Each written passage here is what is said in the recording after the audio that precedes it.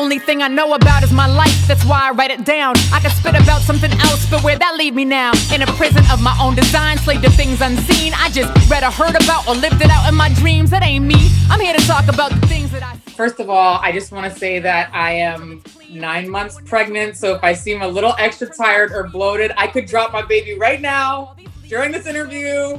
So I just wanted to give that disclaimer first and foremost. So people are like, she looks different. Who is that? It's Eternia. And yeah, so first album in 11 years, which is a big deal. We worked on this record for 3 years. We had a lot of stops and starts and challenges along the way. Initially, it was a project with one producer, got switched to another producer like a year in. COVID hit. I got pregnant after we got the grant to do the album, had a baby, got pregnant again. Like, this is all within the time span of doing the record. So there's been a lot of hurdles just to be like, yo, like, you can get this done. You have to get this done. And honestly, if I didn't have a grant, like, I like to be a person of my word. And like, if I say I'm gonna do something, do it. So if it wasn't for that, it would have been so easy to throw in the towel. But I'm really glad I didn't. Rel McCoy produced this entire album. So it is an MC producer project similar to Eternia and Moss at last. And it felt really good to release. It felt like a personal triumph. It's definitely a different world out there now in terms of marketing and promotion. So I was so used to one thing 10, 11 years ago with At Last. This is very different. So I hope that people are checking it out and hearing it. I know that if they do, the feedback has been resoundingly, like, I've heard a lot of, this is your best project yet. Like, this is, I'm just saying objective feedback, not my own thoughts. Yeah, so we have Mr. Liff on it, of course, who is my husband. He's on 2 tracks. Rel spits on it as well. He's an MC. His vocals are on it. Phoenix Pagliacci from Toronto, originally like from the sorority and Trippy. Wordsworth, who of course has graced a number of my projects. It's almost like a ritual now to have Wordsworth on one of my projects. I know I'm missing some. Who am I missing? My boy Manny does just some audio talking, but that's like my brother. It was really beautiful to have him do that. Sheil and Shad. Sheil is this new singer-songwriter just dropping some music now, new music out of Toronto. She's incredible. And she sets off the entire record. Her voice is the first voice you hear. And Shad, of course, everyone knows Shad. So yeah, I think that's everyone. I'm proud of it.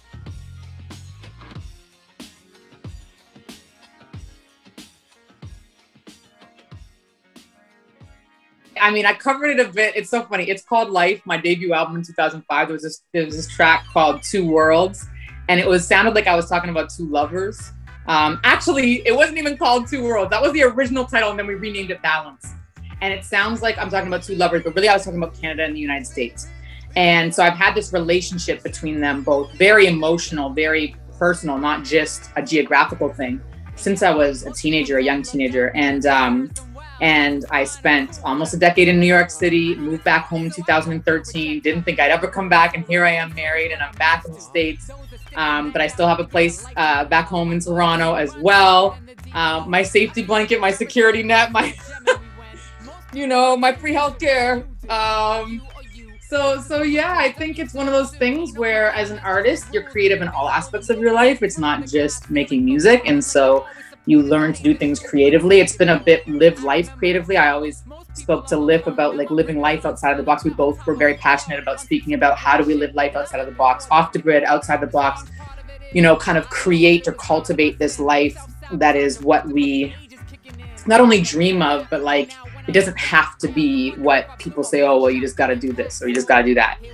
So for example, like self-imposed artist residencies. We don't have to be accepted to an artist residency to create an artist residency for ourselves in another country for 3 months or what have you. So these are like our dreams and our goals. And we have done a bit of it to the point where it's like, okay, I'm kind of tired of bouncing around, especially when you have children. So I'm looking forward to being in one place longer. But yeah, it's, I'll tell you this, it's very divine timing when it comes to where I am and when. Because even with COVID, I felt like when it was really bad in the States, I was in Canada. And then when it was really bad in Toronto, I was in Rhode Island where the numbers were lower than Toronto. And then like, it's just been really divine in terms of I am where I need to be when I need to be there. And so it's a lot of just being intuitive and listening to the spirit as well. I can't tell you where to be seen. I can tell you how to have fun without a dollar or a nomination. I've been doing that for years, post-domination. Someone that I've always wanted to collaborate with that I haven't yet is Brother Ali. And we've spoken about it. I've sent tracks. He's been like, yo, I'm down. I'm just busy at this exact moment. And I'm not one to bug, but I think I'm all about, yo, if it's meant to be, it'll be. Like, I'm not really one to like push stuff, but Brother Ali's somebody that I think, not only sonically, but also just what we stand for. I don't know. I think it'd be a good matchup. In terms of what does the future hold, will I tour again? I never say never to anything.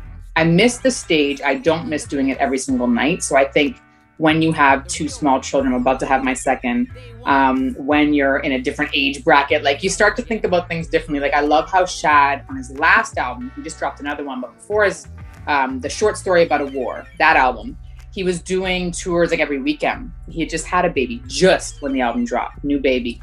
And so he would go out like Friday, Saturday, Sunday, come back, go out Friday, Saturday, Sunday, come back. And I just thought that was brilliant. I was like, yeah, that's the way to do it. And so both Liff and I have talked about, hey, like if we created our own self-imposed artist residency in Europe, for example, and we stayed in England and could do spot dates, like we, you know, go out every weekend and do a show or 2 if there was interest. Or we could even do a residency somewhere where like we're at the same spot, like almost like Vegas, but cooler. So these are the kind of things that we think about if the opportunities were to arise. And I don't know, is the demand there? I guess you'd have to go to where the demand is, but both of us love this stage, and I think we're really strong on stage. I think we'd be strong together on stage, which is why I mentioned my partner in life, because wherever we are, we're going to be doing it together. But yeah, I miss the stage, but I think it would be a different, they would look different now.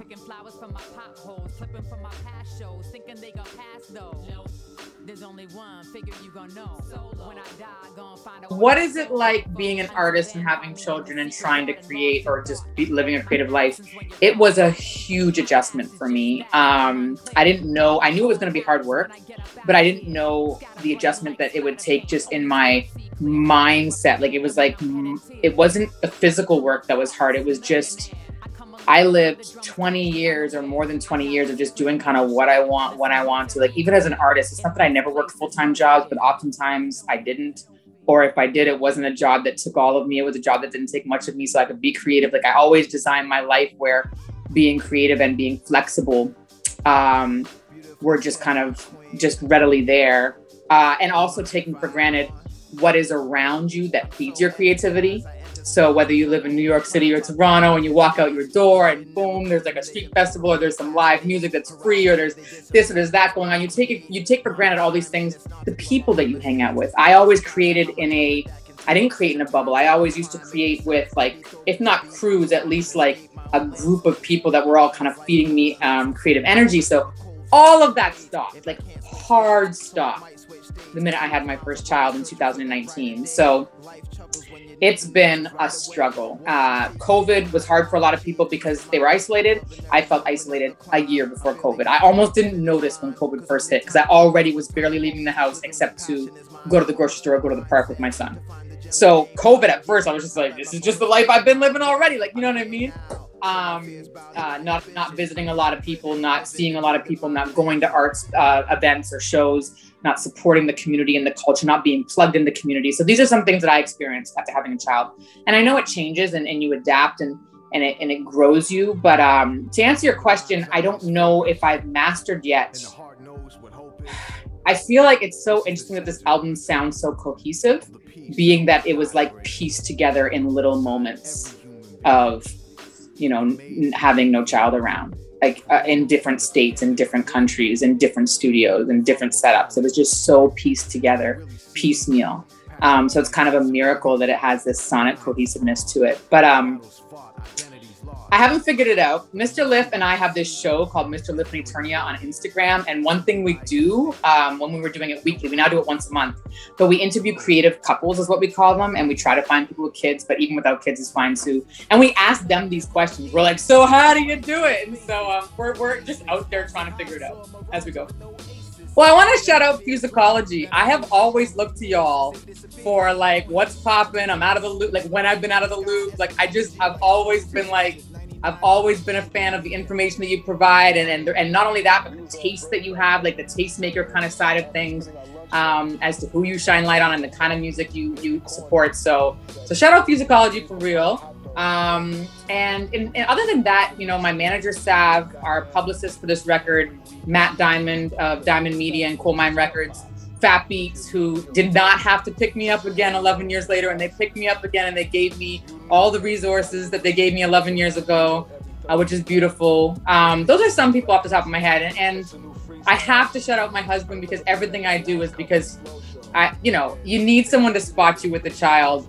Like anytime I'm here, just even speaking to you is because either he's paying for daycare, or he's got our son. So I wouldn't be able to do anything that I'm doing now if it wasn't for having a good teammate, a good partner. So. Yo, Freddie, I think I'm in love. And he's like, yo, me too. You got to remember, this is before social media as we know it.